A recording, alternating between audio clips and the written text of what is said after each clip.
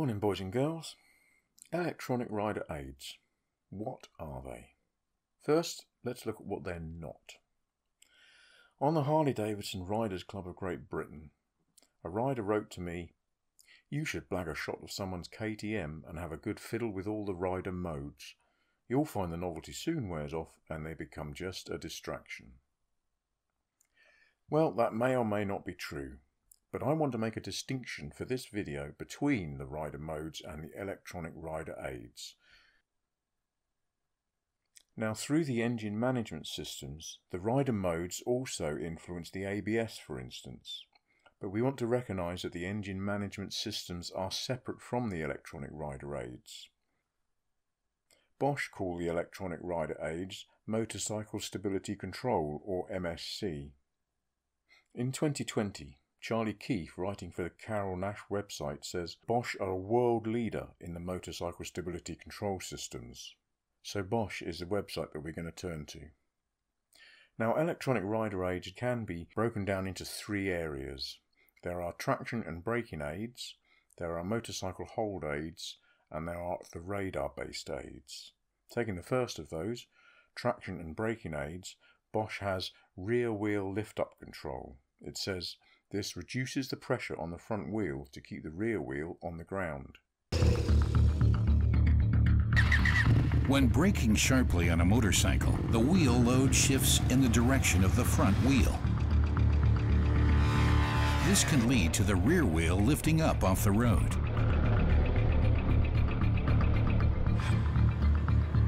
The rear wheel lift-up control reduces the brake pressure on the front wheel. This keeps the rear wheel on the ground and significantly reduces the chance of a rollover occurring. Next in this section is the traction control. Bosch says this regulates the maximum engine torque when the rear wheel spins during vigorous acceleration.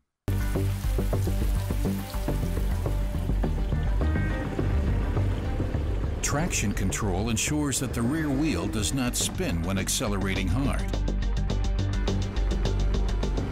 It controls the maximum engine torque to ensure optimal transfer from the driving force to the road.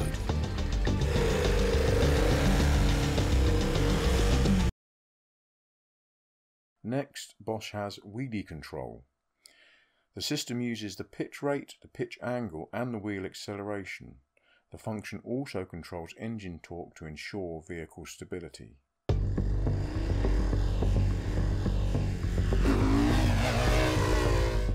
Wheelie control regulates engine torque in order to prevent the front wheel from lifting up uncontrollably and, at the same time, to ensure maximum possible acceleration. Bosch also has off-road control, which is an ABS-based system.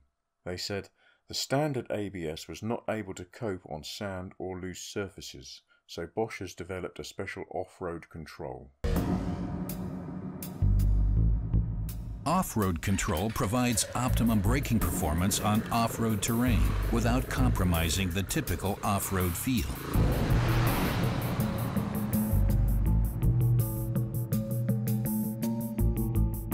The ABS function is only active on the front wheel. It allows a higher level of deceleration without impacting stability. The rider can lock the rear wheel intentionally and drift or pull the rear wheel around on hairpin curves. Next, Bosch has the Cornering Combined Electronic Braking System, or CABS to you and me. Bosch says this system is concerned with the brake force distribution, which isn't hugely informative. Fortunately, the Harley video does offer us a good illustration of how this works. Cornering Enhanced ABS optimizes brake pressure based on lean angle to deliver the best possible braking performance. When braking on a curve, the system calculates how much traction is available and adjusts the maximum brake pressure to preserve lateral grip. This helps the rider maintain course through the apex of a curve and keep the motorcycle on the intended path. It also helps reduce the risk of a low-side crash, which can occur while cornering when too much brake pressure is applied relative to the available traction.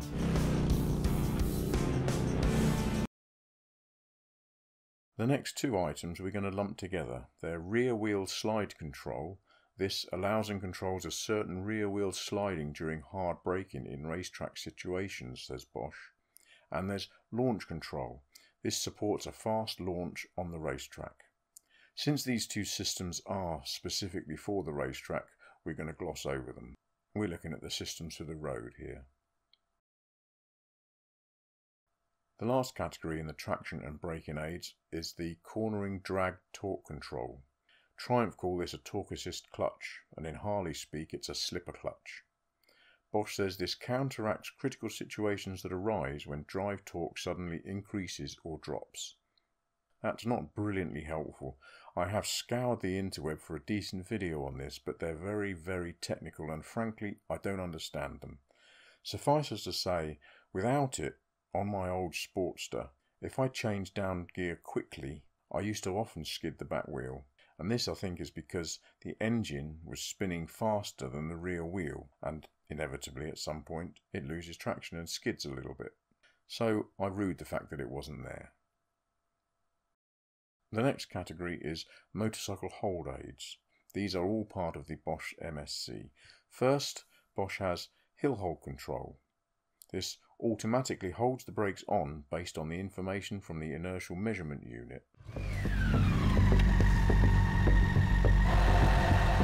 Starting a heavy motorcycle on a slope is not easy.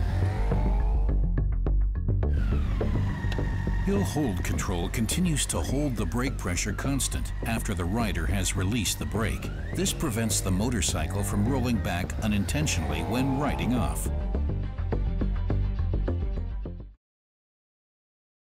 Next we have the vehicle hold control.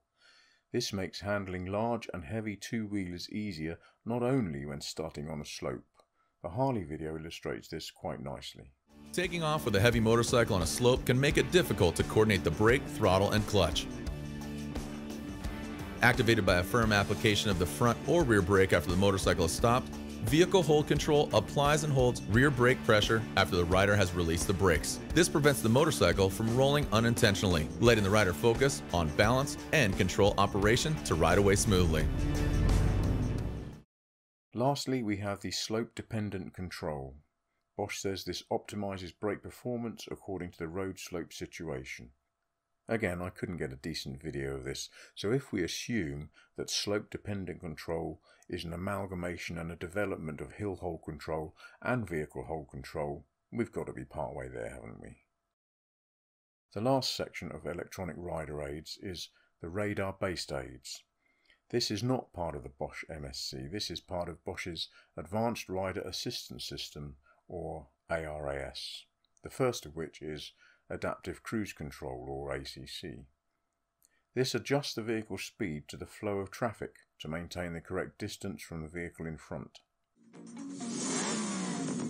The Adaptive Cruise Control function controls the speed of the motorcycle and the distance to the vehicle ahead. The system can be activated with a switch on the handlebar and is using the front radar sensor.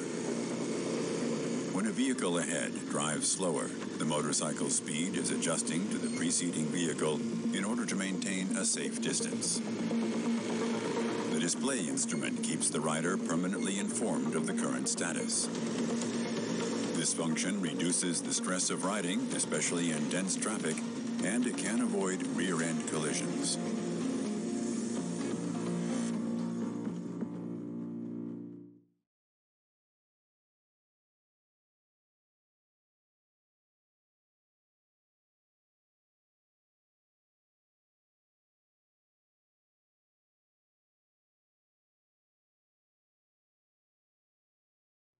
The forward collision warning function constantly monitors the distance to the vehicle in front. If the situation becomes critical, the system emits a visual, acoustic, or haptic warning to the rider. The timing of the warning takes into account the rider's reaction time and the time required for decelerating the vehicle so that the situation remains as safe as possible.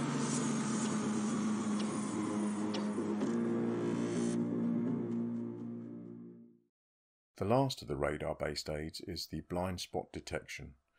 Bosch says, whenever there is a vehicle in the rider's blind spot, the technology warns them by way of an optical sensor, for example, in the rear view mirror.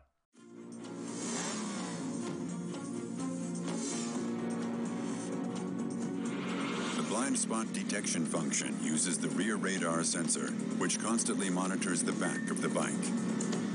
It supplies information to the rider when another vehicle is in the blind spot or a faster vehicle is approaching in a neighboring lane.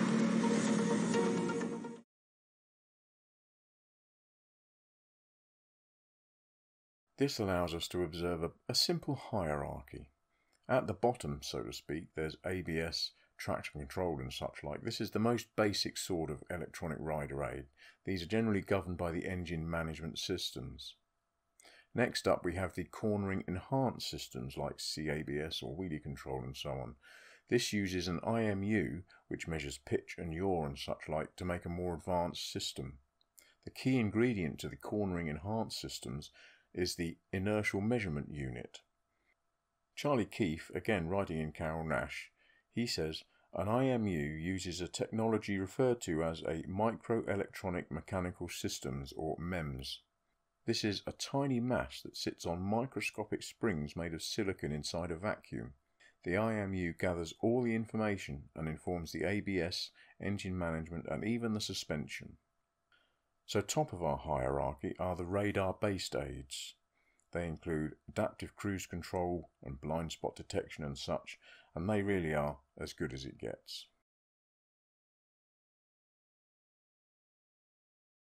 Now in the real world we can observe these systems in various models. For instance, Harley-Davidson's new motorcycle, the Nightster, it has no IMU, it has no Inertial Measurement Unit, but it does have traction control, it has an ABS system and it has a slipper clutch. But it has no cornering enhancement, so it's a more basic system.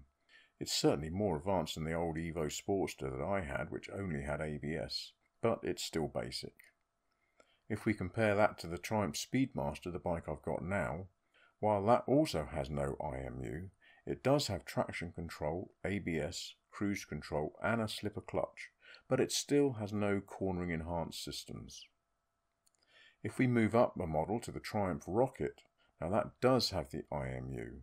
Interestingly, this IMU is not a Bosch system at all. It comes from Continental, which came as a surprise to me. I thought they only made tyres.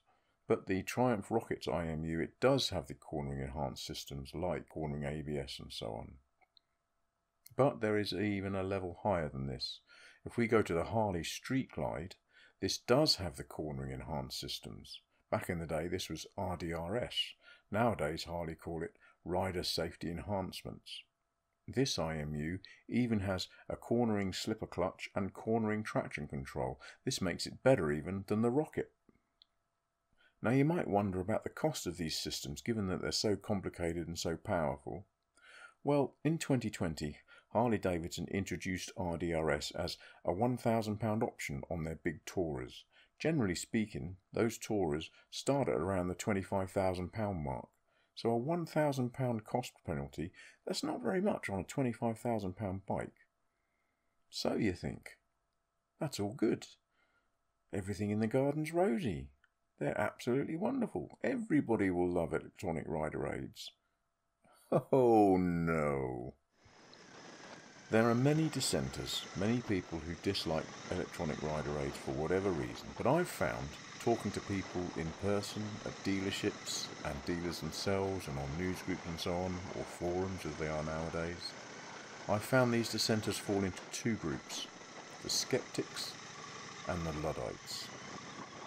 The skeptics, they simply doubt the effectiveness of electronic rider aids at all. On the Triumph Rat forums, one rider wrote to me, "The fact that the bike will stand up when the brakes are applied in a corner means that one would be in a ditch or under the wheels of a truck before ABS had a chance to do much." Now this sceptical, almost cynical outlook really has a historical base because, as Charlie Keefe says, you can trace traction control and ABS back to the late 1980s and 1990s. They were crude and they didn't work very well. And I might add actually that they were also very heavy. And many skeptics generally think, well, they were bad then, they must be bad now. But that's not true. The electronics generally and electronic rider aids have advanced massively in 40 years. And we need to remember that a lot of these systems were developed directly from the racetrack. Formula One and MotoGP specifically. Indeed, they are so effective, these systems, that they can make a slow racer fast. And this is unfair.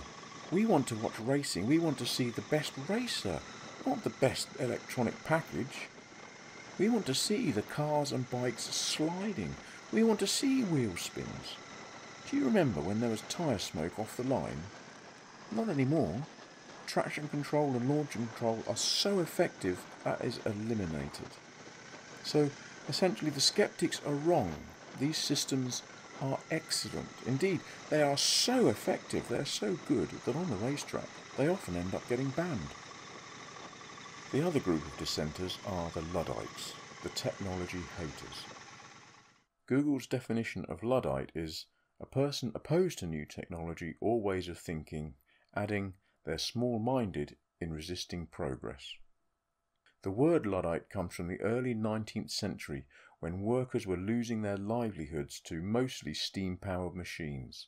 They took their fight literally to the extreme, using violence and even destroying machines often. And you can understand why. They were starving, literally they had no work, no money. But the fight they were fighting was hopeless. You can't stop progress, and really neither should you. So for me, well, I'm a Harley fan, so I must have some Luddite tendencies, mustn't I? Now the trouble with biker Luddites is that they are often aggressive. It's not enough that they hate technology. They want me to hate technology too. And if I don't hate technology, they hate me. Now aggressive Luddite comments always come from males, mostly older males. The most offensive of these are behaving like 12-year-old children, like playground bullies. My dad's bigger than your dad. Now younger riders, they're more used to electronics generally and to electronic rider aids, so they're much less likely to be aggressively Luddite. As it happens, I have never seen or heard a lady biker act like a 12-year-old playground bully. And you know what? We shouldn't put up with it. We shouldn't engage. There is no point in trying to argue the toss with a 12-year-old bully. Just report the post. In most forums and on YouTube, there's a little box you can tick, report post. Just report it and leave it at that. So there is one question left that we have to answer, I think, and that is, do these rider electronics, do they get in the way of the actual riding? Back in 2021, Kevin Cameron, writing in Cycle World, said, "A frequent theme of reader commentary concerns the idea that something valuable is lost from the motorcycling experience when the various electronic interventions seek to enhance human abilities. Debate over rider aids has occasionally assumed an almost moralistic tone, as if accepting outside help in riding constituted theft of personal sovereignty. I carry my own water." Well, you can carry your own water if you want to. You're perfectly entitled. You are allowed. But if I want my water metered out and dispensed into a suitable vessel automatically, I'm allowed as well. But a water carrier is not allowed to hate a non-carrier. Not on this channel. Someone behaving like a 12-year-old playground bully, they're going to get their comments reported, and they will be hidden from my channel forevermore. This may not change the whole interweb, but if only a few forums and a few YouTube channels are cleaned up, that's got to be a good start. Cheerio.